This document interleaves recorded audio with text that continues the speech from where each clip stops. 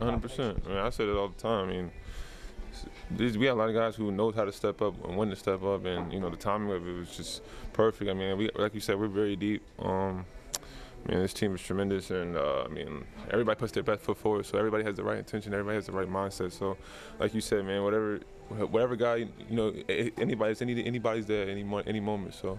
On that note, Chris Finch said after last game, this team is more of a collective effort than an individual. With the depth that you're talking about, how unique is that with a team? It's great, man. It's not many teams have that. I mean, that's something that we're able to capitalize on as well. I mean, to know how deep we are and understand that we're here for each other, and what I'm saying, and each person has a role, and everybody plays it to a T. So, I mean, it's wonderful to know, and it's tremendous to have that that depth. You guys have taken a lot of threes since Carl's been out. Is that something that is just a product of the way you guys are playing offense now, or something that you guys talked about to maybe try to do more of?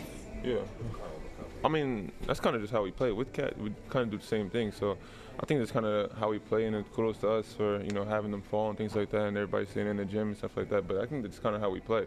We get a lot of threes up. A lot of guys are open in those threes as well. So I mean, kind of just how we play.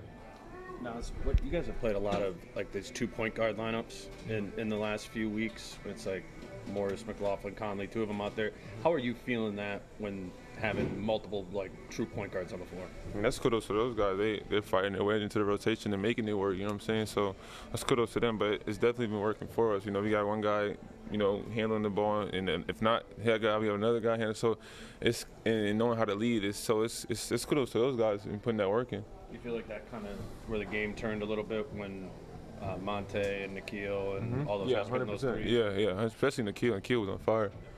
Especially with J-Mac, like 50% from three. So, yeah.